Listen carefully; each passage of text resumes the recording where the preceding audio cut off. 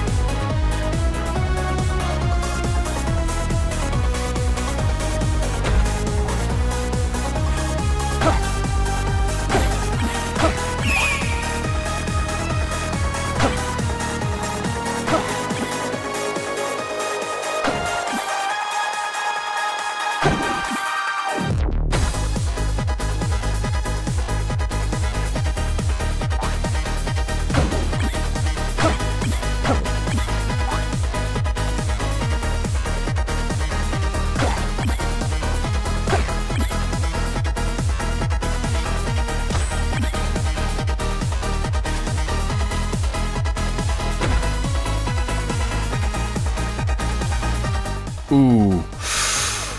I don't have any bombs. I can't even kill him, can I? Damn.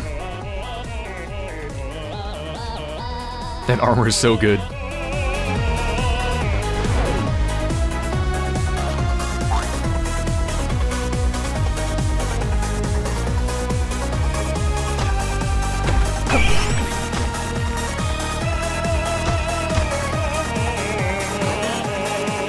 Well, a little bit too late.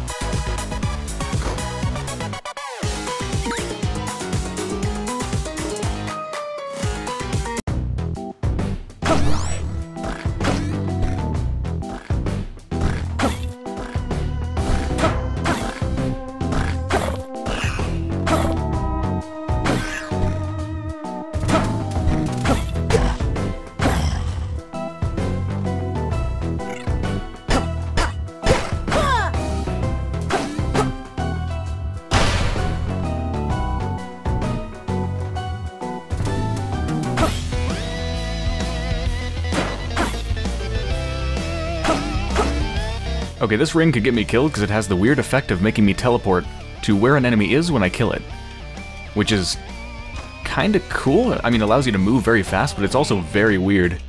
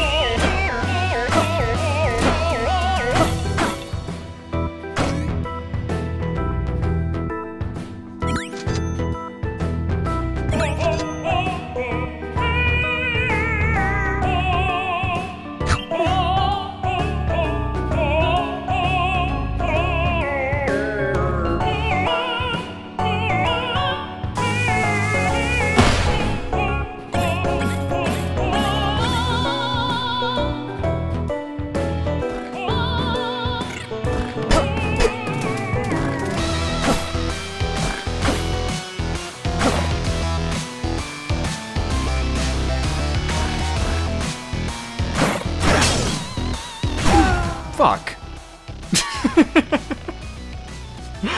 Well, so much for that. That was interesting. I'm just thinking about how I got the glass rapier in the first place. Because I got it by luring a Minotaur mini-boss into one of those shrines of... I don't know what they're called. Shrine of suffering, sacrifice, I think it's a Shrine of Sacrifice.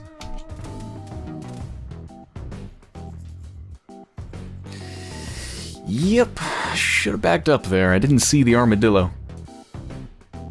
Or maybe I did see the armadillo, I don't know. I mean, honestly, when I play this game, I kind of just get into a trance, and it's mostly autopilot. Most likely, I was not expecting to teleport forwards, because I'm not really used to having this ring that makes you teleport to where an enemy is when you kill it. That's most likely what happened. Because, yeah, if I hadn't have teleported forwards, I would have been fine.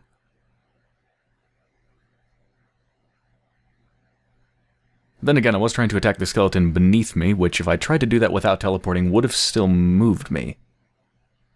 So it still wouldn't have ended up very good, although I probably wouldn't have died. I just would have taken damage. Anyway, yeah, the way I got the glass rapier was a little bit messy. I did lower the Minotaur into it, but I did that by giving up my coin multiplier. Which really isn't that big of a deal, to be honest. The coin multiplier really is not that big of a deal, because you can get it back so quickly.